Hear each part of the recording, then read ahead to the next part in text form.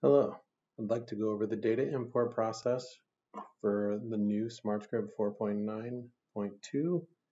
Changed it up a little bit. Import is done now in the editor, so there's no more need to go through the import wizard. And I want to go through the process on how this is done now. So simply open up a new project. We'll do it on the 2009-115. Here's your chiclet. Now to find the import wizard, you will go to Insert, Import. In here, you're simply just going to select your file. This can be an Excel or CSV file. Here's my example. Let's go data import right here. And then you'll simply highlight,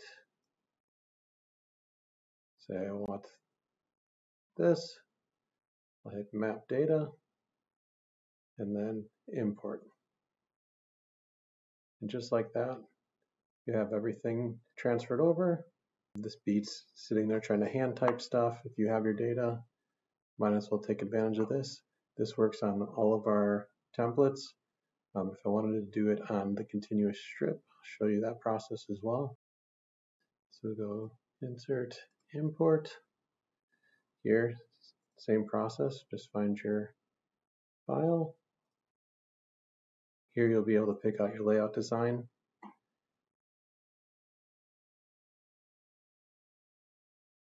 Say we just wanted 2 rows, data import.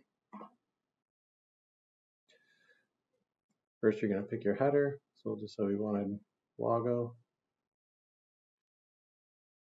Then you'll select text. We'll say we want column B, and then import. And just like that, all your data automatically transfers over for you.